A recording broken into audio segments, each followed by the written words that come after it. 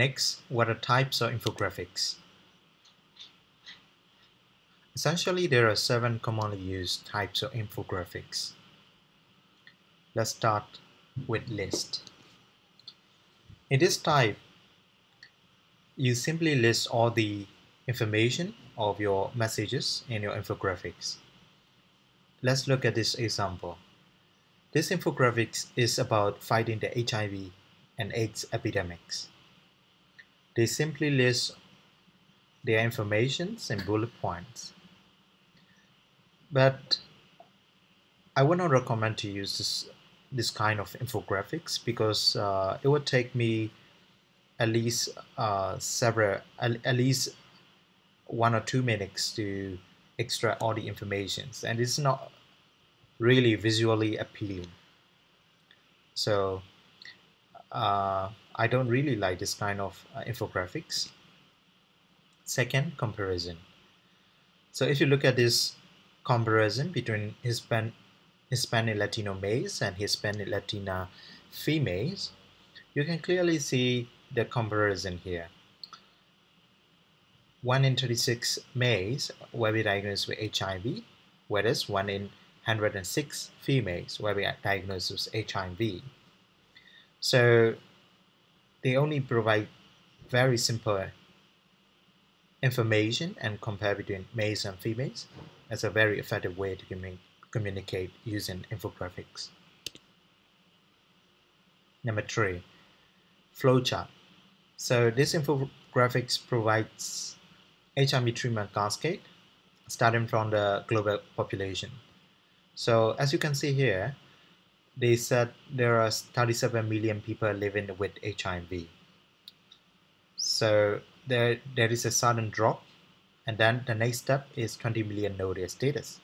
So immediately you will see the gap between these 2 steps. So that is their internet effort.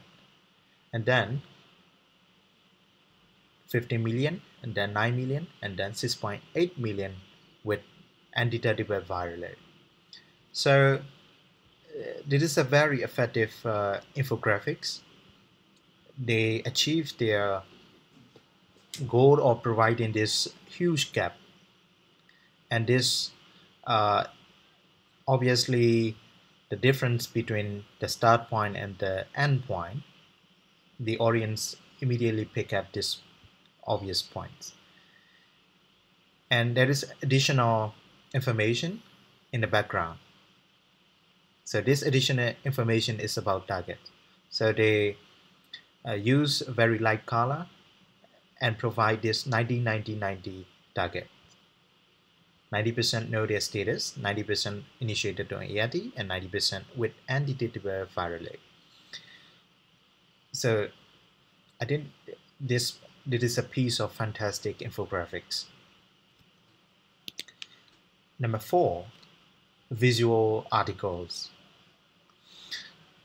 So as you can see that there are 2 young children with very sad looking face, and that is 1 sentence only.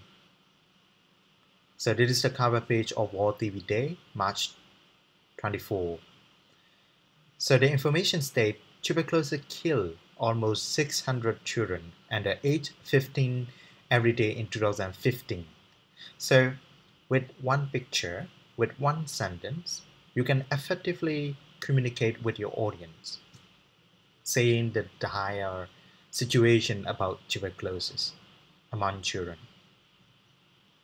I think it is a very emotional way to communicate with your audience.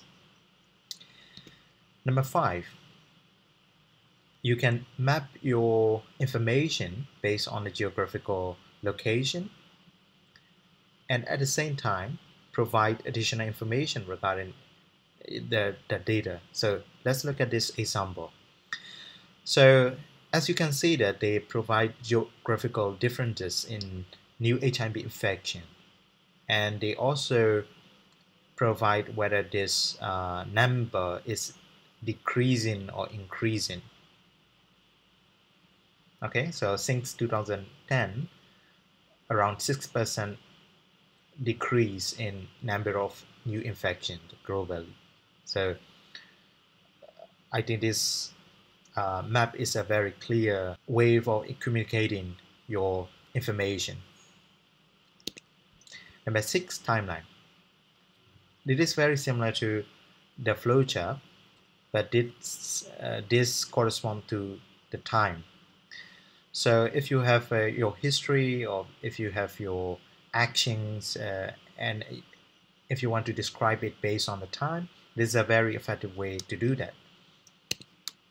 The last one is data or visual. This is a very common way of providing the information in medical field. So in summary, there are 7 commonly used types of infographics, and I hope it will be very useful to think ahead which types you will use in your infographics.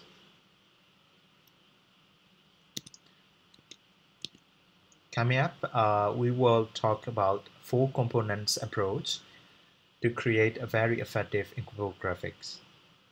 Okay, see you next time.